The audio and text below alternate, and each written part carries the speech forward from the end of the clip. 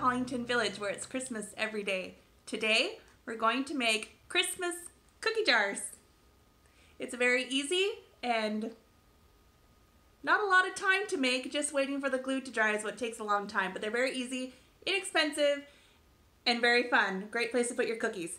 Not only do you need to make one of these for Christmas, but change the paper and maybe a different knob, and you can have one all year round like I do for my kitchen. So let's get to crafting. Okay, for this craft you're going to need a pair of scissors or paper cutter, Mod Podge, an empty can of Quaker Oats, a hot glue gun, a paintbrush, pencil, and either a piece of chalk or a paint pen, jute, and a drawer knob, your favorite piece of Christmas paper, and vinyl chalk stickers. Okay, first we're going to start with our Quaker Oats box and our paper. I do the 18-ounce box or jar, whatever you want to call this, because the bigger ones cause a little bit of a problem. As you can see, when we wrap the paper around here, it doesn't go all the way around. So with the bigger box, you have a bigger space here that you have to cover, and it could be a little bit noticeable having the seams of paper on each side. So what we're going to do is we're going to cut this down here, and then we're going to cut another strip to go underneath it along the inside, and you'll have a seam here, but it won't be that noticeable. And if you're like me, you could just put it in the back so nobody will even notice it. So first thing to do is we're going to measure the can and put it up to its edge here, and then measure it down here and just mark it with the pencil. And what I'm gonna do is, you could take scissors, you could take a ruler and draw that whole line down and cut it across, but I'm gonna take the easy way out and use my paper cutter.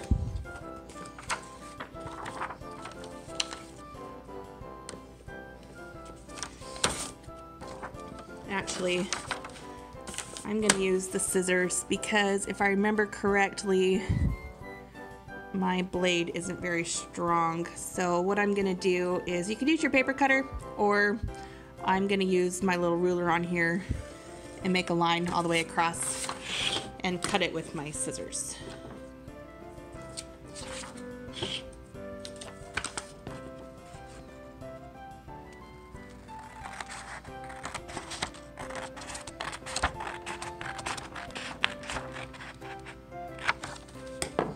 And then that should fit all the way around, and it looks perfect.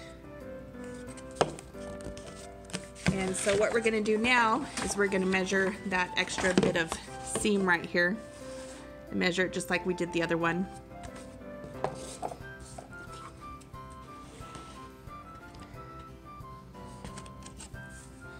Make another mark.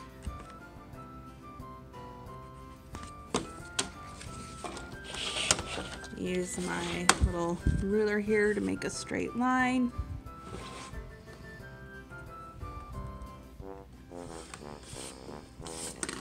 And it doesn't need to be this big as this piece of paper is, so I'm gonna make another line here and cut it maybe about 2 inches long. So I'm gonna cut this part right here.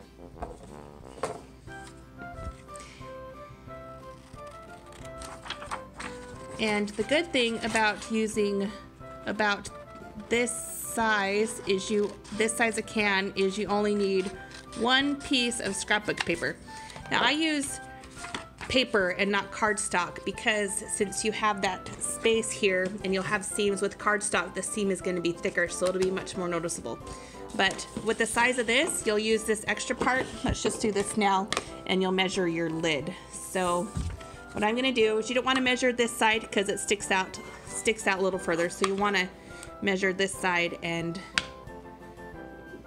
have your pencil go underneath. I like to use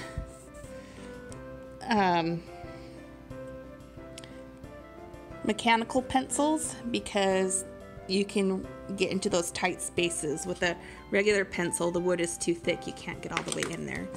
So what we're gonna do, it's not perfect, but it doesn't need to be perfect. So it's just the lid. So we're gonna cut that around.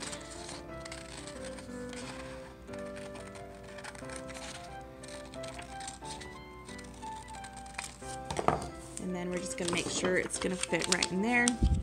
And it does, fits almost perfect. But see, it's not completely perfect, but you don't even notice it. So you don't need a circle cutter or anything. So that'll go right in there.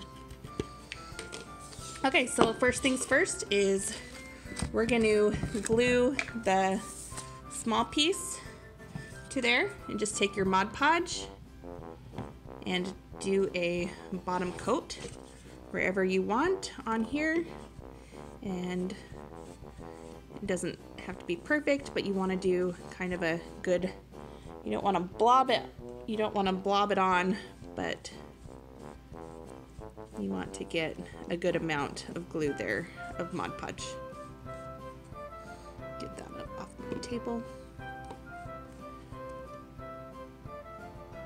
And I like these foam brushes for certain craft projects because it gets a lot of glue, a lot of Mod Podge on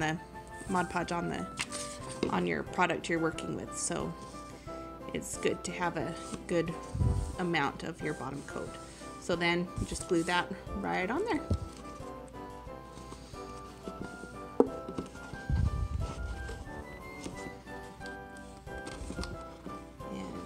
Push down on the edges so you make sure they adhere well to the can. And then now you have your first strip. And you don't need to wait for this part to dry to do your next strip. So let's put Mod Podge on the rest of the thing and on pretty much most of this. So let's get to gluing.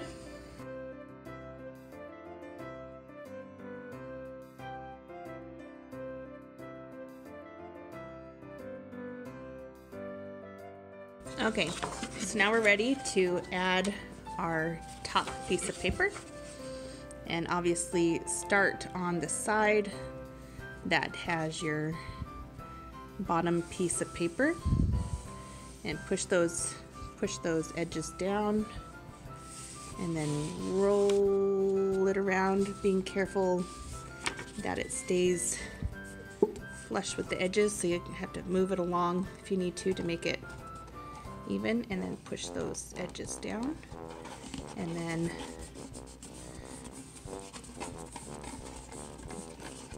rub it up against the whole can. And once again, make sure those edges are really flush against there.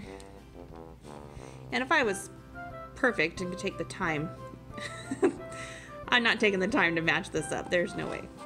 But it doesn't matter to me because it'll be hidden anyway when I put it up against my wall. So there is your simple cover. So we're gonna let that dry.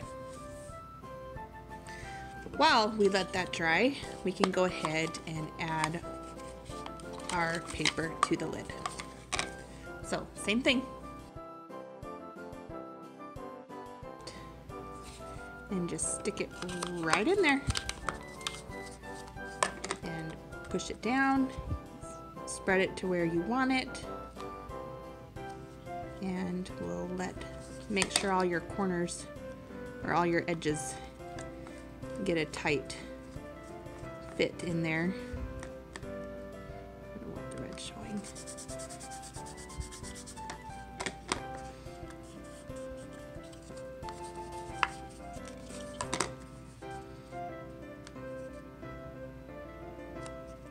And there you are. So we're gonna let these dry. I'm not sure how long it'll take. It doesn't need to dry perfectly, just enough so that it doesn't warp too much once we get our top coat of Mod Podge on there. Okay, it's been about 15 minutes and this is pretty much dry. It's not perfect, but it's good enough for our needs. So once again, another coat of Mod Podge.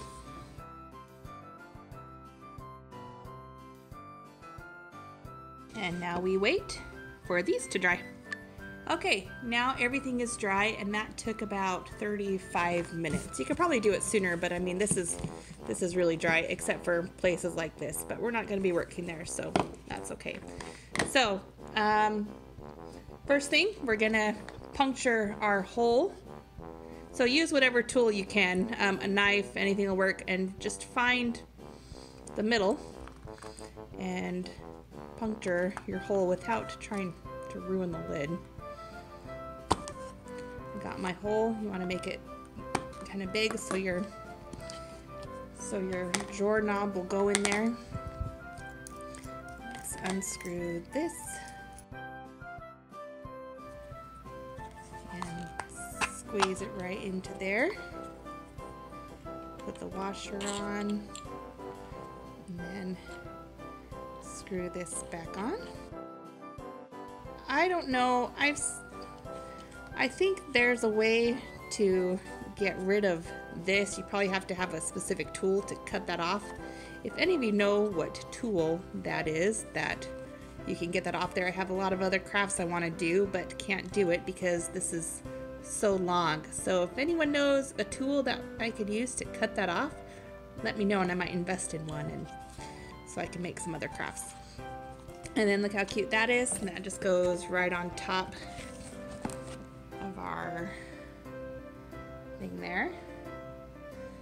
And now I want to add my jute around here. I haven't done that yet. I have another cookie jar that I made for my kitchen that I didn't need to do anything around here, but with this one I want to do it. You could do it without, it still looks really cute, but I'm gonna try it with. So bear with me while I work. Actually, let me take this off. If you're gonna put the jute on, take this off first.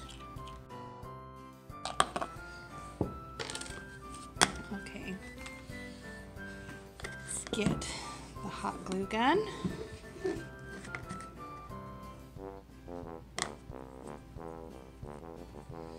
And your jute cord. We'll start by putting some glue around.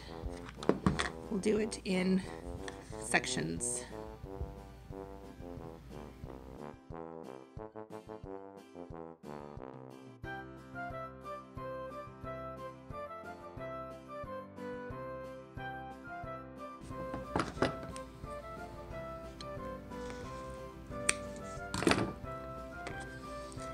Okay, now we have the cord done.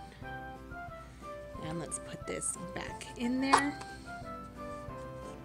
Get all that glue off my fingers. I'm terrible. I always get glue on my fingers when I'm working with hot glue.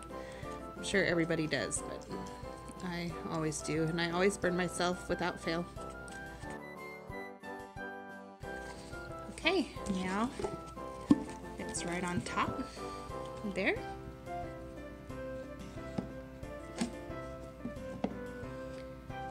Too bad. Or if you don't like it, you can always do it without the ribbon, the jute cord on top. Okay, for our final piece, you get your chalk vinyl, and you can use your piece of chalk, or I like to use the white paint markers. And give a little shake. And your own cute font, right?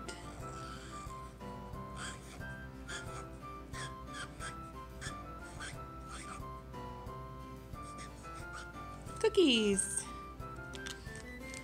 Let that dry. I like to use the paint marker because for me it comes out a lot neater than using the chalk, but if you like the chalk effect, that would be the way to go. Get that glue off my hands before I pull that up, and I think it's still a little bit wet.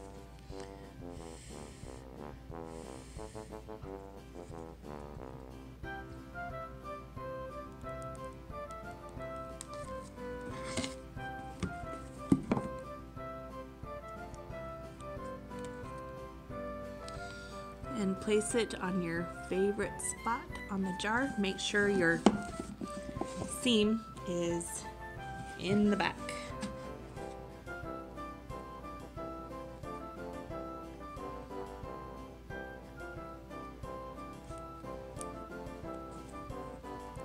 And there are our Christmas cookies. That's still glue that needs to dry, but here we are.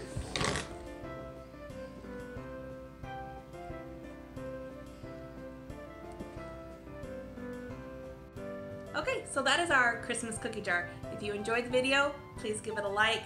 If you want to see more videos, hit the subscribe button, and if you don't want to miss a single video, hit that bell. We'll see you next time.